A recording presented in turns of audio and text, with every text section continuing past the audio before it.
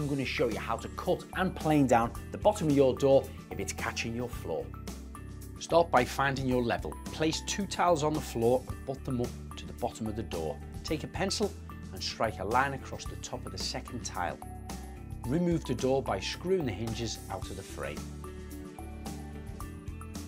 Now you're going to need to cut the bottom of this off, so it's safe to get 2 workbenches, lay your door on top, then clamp it down both ends.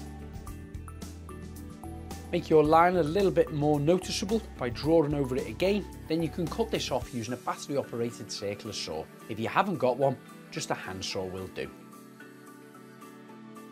Then using a small orbital sander, you can sand the cut edges to remove any splinters. Refit the door. Check that it covers over your 2 tiles. If you're happy with that, you can start to tile your floor.